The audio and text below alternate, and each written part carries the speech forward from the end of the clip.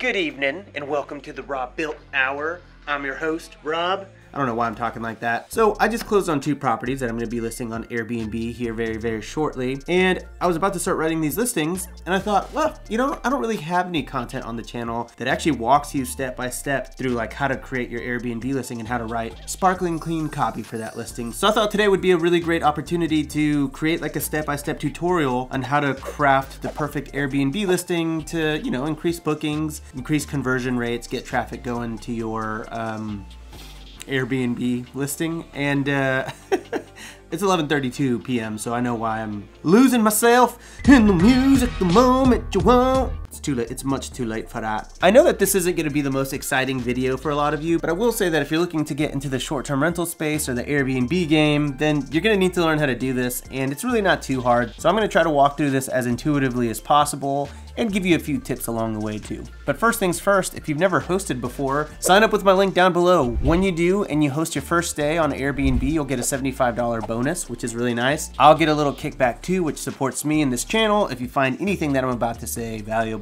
it's free. It's free for you to do this, and I'll be assigned as your ambassador and I'll be able to provide feedback on your actual listing once it's up and running. And just a quick note, if you sign up with that link, it works if you already have a travel account with Airbnb. It just won't work if you've created a listing and hosted before. So I think that's pretty cool actually. Is that Bill Paxton or Bill Clinton? Hey, I think this guy's a couple cans short of a 6-pack. So I'm gonna do my best to keep this as concise as possible, but know that the Airbnb dashboard is pretty intricate and there are a lot of different options that you can check. I'm not gonna talk through all of that today. I'm gonna try to keep this a nice little 10-minute video for you. Okay, so first thing you're gonna do here is click on create a new listing. Now you could duplicate an existing listing if you've already created one before, but you know, if you're watching this video, you probably haven't. So click next. And then you want to type in the physical address for where you're going to be creating your listing. So we'll go to 555 like and subscribe street. I'm just kidding. Okay, so let's go to 555. I'm just making up an address here. Frazee Lane. Okay. 63874 Frazee Lane, MacArthur, Ohio. I love it. Okay, so continue. So here you're gonna choose what kind of place your listing is. So you'll have a few options here. Is it an apartment? Is it a house? Is it a secondary unit? Is it a unique space? Is it a bed and breakfast? Is it a boutique hotel? In my particular instance, it's a house. And then it'll say, now let's narrow things down. So here you can actually choose what it is. Is it a residential home?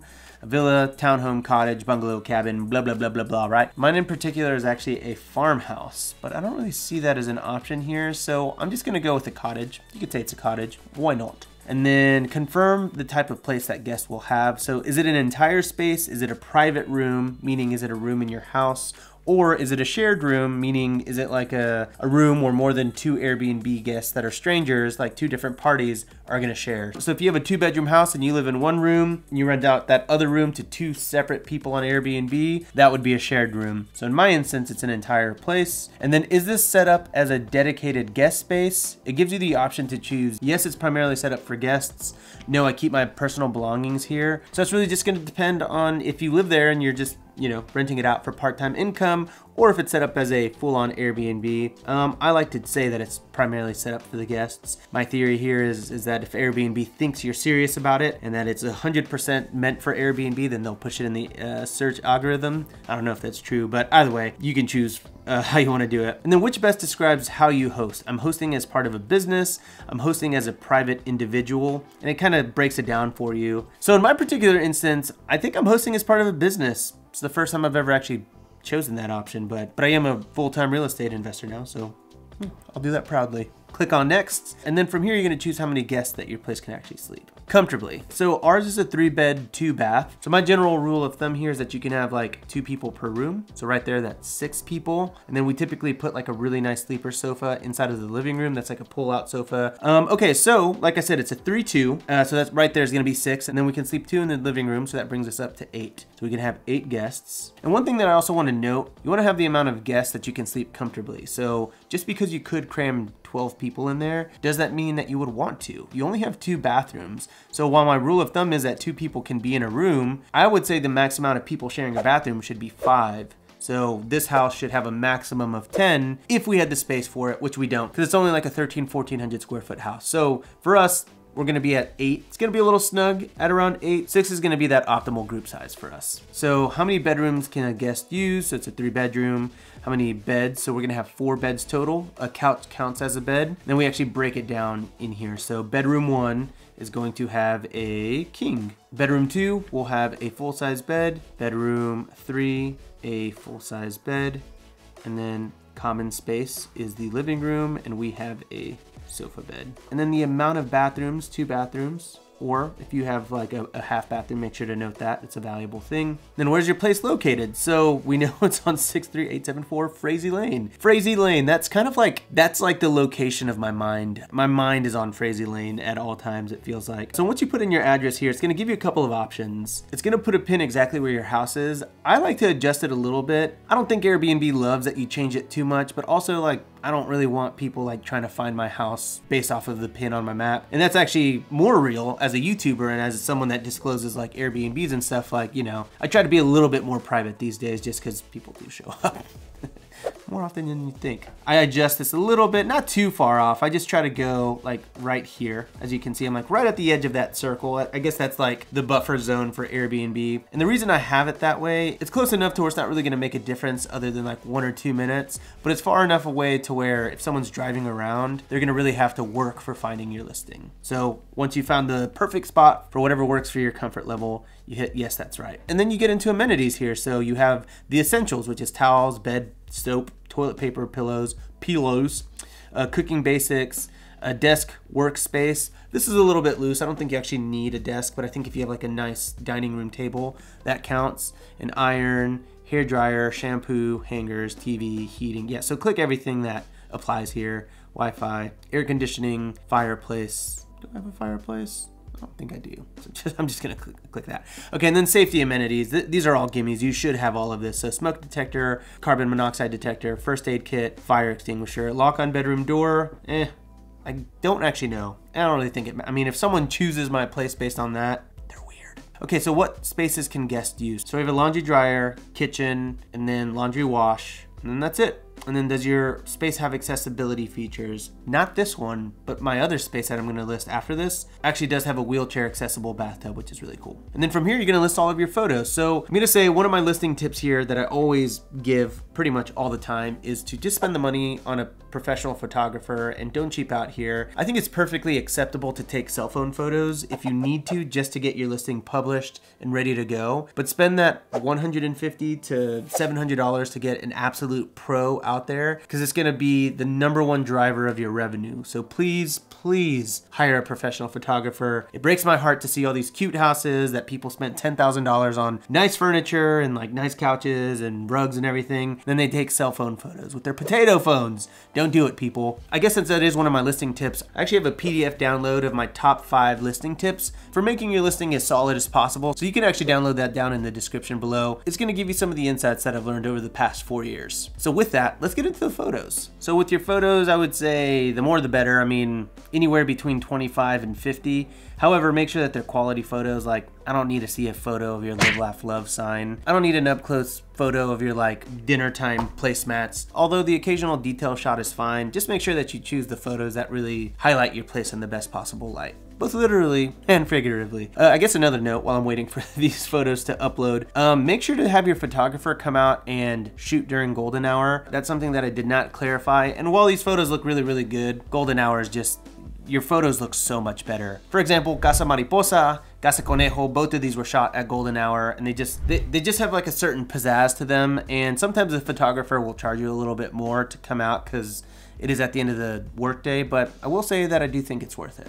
Okay, so photos are uploading. Don't get too caught up in setting what order they go in just yet. Just upload them and we'll work on that in a little bit. So now we're gonna describe our place to our guests. I'll show you how this shows up. So we got Casa Conejo here. Let me highlight this, and it's gonna be the very first thing that they see that you actually physically write, except for of course this headline up here, hop into the Joshua Tree Airbnb, 300 square foot tiny home. And then you have all these little features, entire home, enhanced clean, Robert is a super host, great location. Like that does show up first, but that's all auto-generated by Airbnb. So here I like to start with something nice, like a sentence that describes your place, and then I like to get into the key features or benefits or, you know, those factors that people would book you for. So for us, this particular house is secluded because it's on 5 acres, but it's also in close proximity to a historic city and a few state parks as well. So that's what we're going to be emphasizing here. And if all else fails, Airbnb actually gives you inspiration from the top rated listings in your area. So they show you how your competition writes it up. So you can always cop their style if you want to. But people usually cop my style, so I don't even need to look at that. So we don't need to watch me workshop this copy. I'm just gonna snap to it and then it's gonna be nice and pretty, and there you go. Okay, so I just wrote this up in 5 minutes and I'm gonna just quickly read it to you. Welcome to this thoughtfully remodeled 100-year-old farmhouse that lives on 5 acres of total seclusion. While this adorable home is the perfect private getaway for you and the family, its location, ooh, that's a typo. I did say I wrote this in 5 minutes. Its location makes it easy for you to get around. You are only 10 minutes to the Potomac River, 15 minutes to the historic Berkeley Springs, 20 minutes to Green Ridge State Forest, 25 minutes to Cacapen State Park.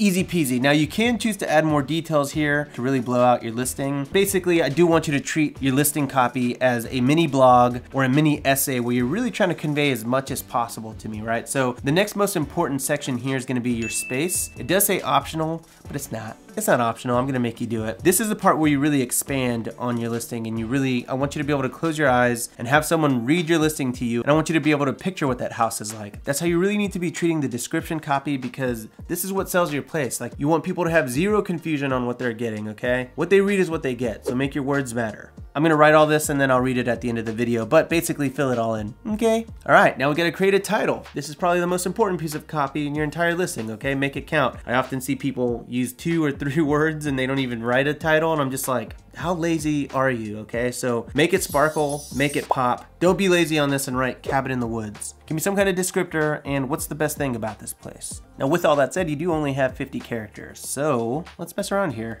Okay, so the selling point here, I think, is that it's a 100-year-old farmhouse. I think that's pretty cool. And it's on 5 acres, and it's close to Berkeley Springs, but we only get 50 characters here, so we're sort of limited on what we can choose. So it takes a little bit of finessing here. I'll use my copywriting skills here to kind of bust something out. So 100-year-old farmhouse on 5 acres of seclusion.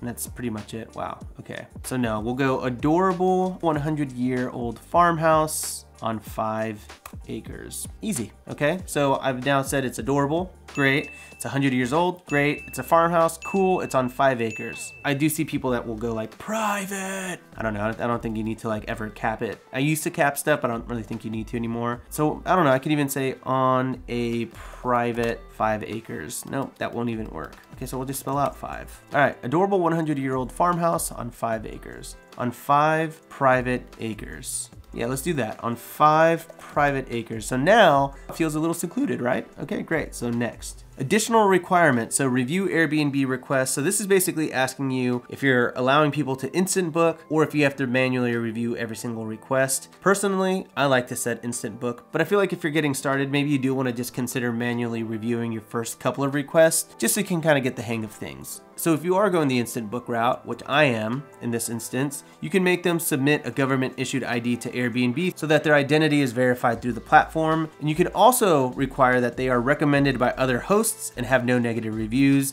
So that's really going to start weeding out some of those, you know, guests. Couldn't think of a descriptor. I've had a lot of guests.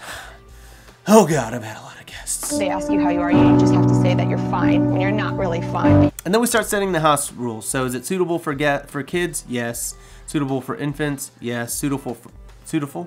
No, it's not suitable for pets. That's going to be a personal preference on you. Smoking allowed, and no. Events, not unless I'm invited. Additional rules, you're going to want to put all of the house rules that apply to you. I usually have a pretty crazy set of rules, but you know, this is really going to be a personal preference, I think. And then details guests must know about your home. Must climb stairs, no. Potential for noise, no. Pets live on property, no. So all of this for the most part, I think, none of this really covers it. I mean, weapons on property, I haven't been there, so these guys haven't been on the property, so we should be fine. Next. So if you choose not to do instant book, you can just click right here where it says, I want to review every request, and that'll turn instant book off. Again, that'll be up to you. But I will say, like, a lot of people get so scared about, oh, what if people destroy my house? Airbnb does have this $1 million host guarantee. Hopefully you'll never have to use it. I had to use it whenever someone almost burned down my A-frame, which I'll link to right here. And I told that story on the channel a couple weeks ago. But other than that, I've actually had pretty good luck with Airbnb.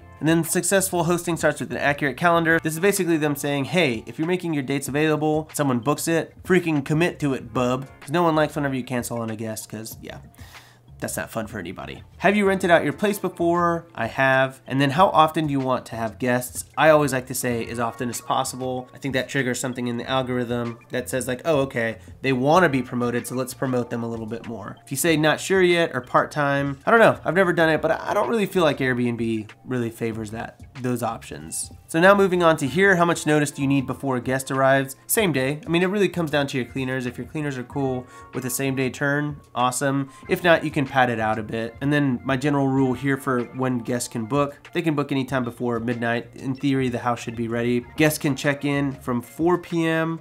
all the way through midnight. And then how far in advance can guests book? Well, I plan on owning this thing forever, so 6 months. You can do a year. You can do as much as you want, but for me, 6 months is what I'm comfortable with. And then I do like having a minimum of 2 nights. I think that kind of weeds out a lot of the party people, and I don't know. I like 2-night stays. No max. If someone wants to stay there for 15 years, come on, pal. I'll take your money. And then do you want to connect another calendar to your Airbnb calendar? So this would really matter more if you have like a VRBO listing that you're also creating. You can import and export each calendar to each platform so that you never have a double booking. And then set your availability. So I'm going to block the next couple of days. Just a little bit of buffer to give me some time to find out a few more facts about this house because my partner was the one that was there setting it up. So I need tomorrow to do that. So I would say in this instance, block off as much time as you need to get it ready. But I will say that giving yourself, you know, having someone actually book their first stay, like for me, if someone books on the 29th, we're hitting the ground running, and that means that we're gonna be ready on the 29th, rain or shine. And then base price. This is where Airbnb tries to sell you on smart pricing. Don't do it, no one likes it. Just go with one of the third-party services out there. I go with Price Labs, it's my favorite dynamic pricing tool. If you're interested in that, I'll leave a link down below. You'll get $10 off your first month. And I think it's just the easiest. But for now, I'm gonna scroll down here and say use base price only, and they're recommending $171 a night. That seems a little bit lower than what I had anticipated, so let me see what AirDNA puts us at. So Airbnb was actually kind of close at 171. AirDNA has me at 176, so I'm gonna go with that. Next, offer 20% off to your first guests. Don't add a special offer. It just depends on how fast you want to get your first guests. I don't typically do it because I don't like giving discounts out because it's the worst crowds, but yeah, let's do it. Why not? Why not? There's a first for everything. Maybe they won't burn me and destroy me and leave me the worst freaking reviews like every other discounted guest always does. Probably will though. Weekly discount. I mean, this is kind of up to you. I typically do like a 5% weekly discount and like a 10% month long if someone wants to stay there. But honestly, I would rather not have a month long discount because I make more money that way. And so from here, it just kind of spits out like an algorithm based on what you chose. It tells you everything. It kind of sums it up nicely. You can hit next.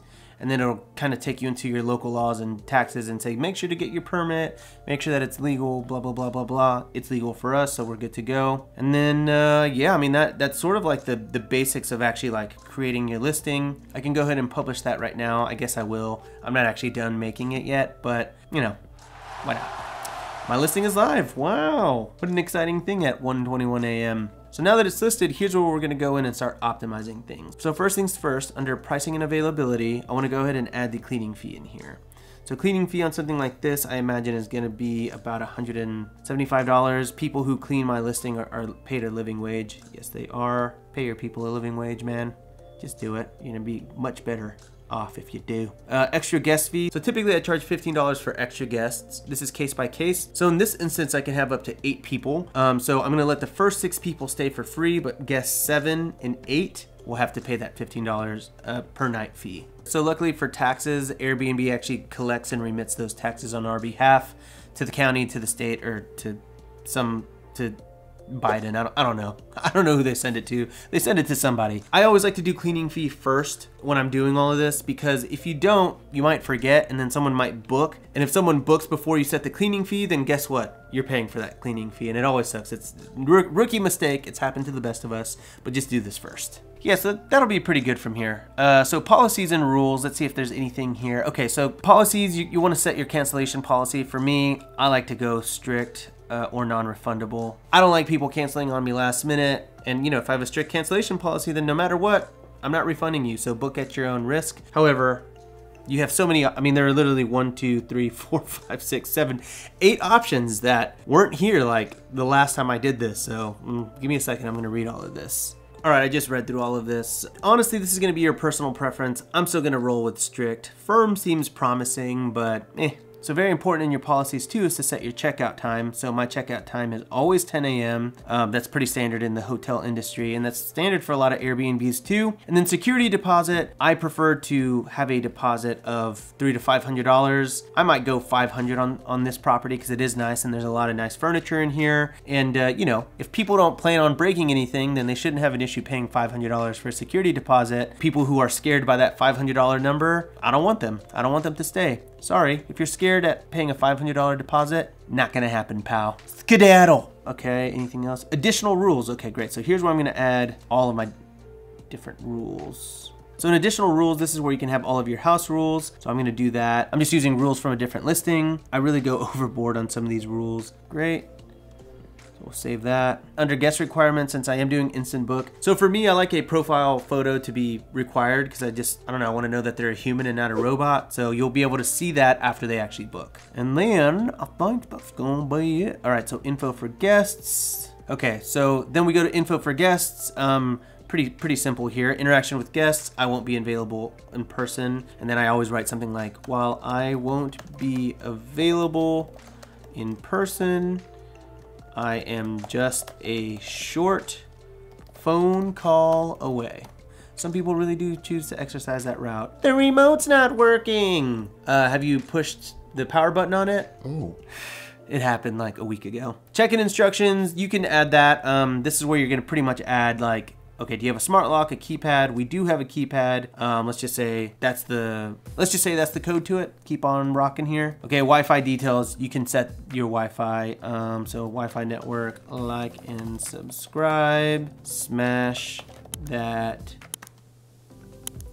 button. There you go. Say that, those are your Wi-Fi passwords. Okay, great. And the last thing here, pretty simple, your co-hosts. So this is where you're gonna add a co-host or you can add your cleaner too, pretty easy to do. You can just enter their email here and then they'll have to accept it on their side at gmail.com. Invite. Perfection.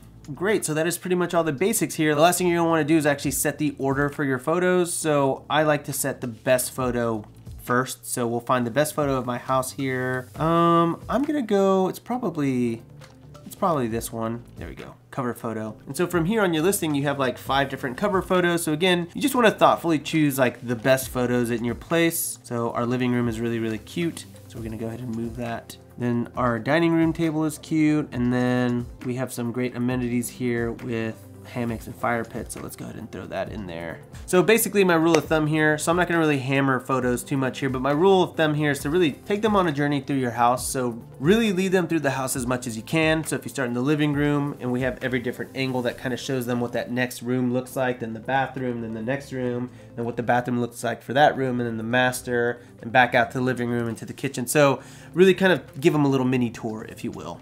Okay, so everything's squared away with the listing here. We're now in preview mode and I wanted to just take you through it. I didn't completely finish writing it out just because it's YouTube and I needed to get to the point here. As you can see here at the very top, adorable 100-year-old farmhouse on 5 private acres. Awesome. Then we get into the actual listing description. Again, typically I would really blow this out and make this a lot more thorough and a lot more informative and descriptive and add a little bit of humor here and there, but I wrote this in like 10 minutes. So I've already read you through that first section. Then we get into the second section here called The Space, which reads, every aspect of this home has been remodeled to breathe new life into this storied farmhouse. While the home is equipped to host 8 people, we think the perfect group size is 5 to 6. We're happy to host all 8, but keep in mind it'll be a little bit cozier. Is that a cloud you're sleeping on? Nope, that's just the memory foam mattresses we stock in every bedroom. Even the living room article pull-out couch comes equipped with the memory foam mattress. So no need to draw straws on who sleeps where because every single room in the house is its own little sanctuary. Sure, eating at the finest restaurants can be fun, but sometimes we all need a nice home-cooked meal, right? That's why our kitchen is fully stocked with all the essentials you'll need to cook you and your family a nice dinner. Guest access, The home is on 5 acres. You are free to roam and explore the land. Other things to note, there's a covered pool on the property. It's out of commission. We ask that you do not go near it. Please keep in mind that we run on septic, so please do not flush anything that's not toilet paper. And scene. So yeah, that is this listing. I'm gonna still be working and tweaking and really working on this probably for the next day or two, but it's not really gonna be complete for at least a month because I'm always messing around and optimizing my listing as much as I can. So with that, hopefully you found this helpful. I don't know how long this video is. I'm sorry if it's long, but yeah, if it's long, then I'm sorry for providing you insane value for free. Don't forget that you can download my top 5 listing tips in the description down below. As I said, it's like the top tips that I've learned along the way as an Airbnb host over the past 4 years. And lastly, if this did inspire you to become an Airbnb host, don't forget you can sign up with my Airbnb ambassador link. You'll get a $75 bonus when you host your first day, and I can actually provide you with some feedback about your listing when that time comes. So with that, that's it. Yeah, it's 2:05 a.m. I think I'm gonna go to sleep. I'll catch you on the next episode of Raw Build. All right, see ya. You ever try to record an intro like 25 times at 11:30 p.m. and then think to yourself, what if I didn't do that? That's where I'm at.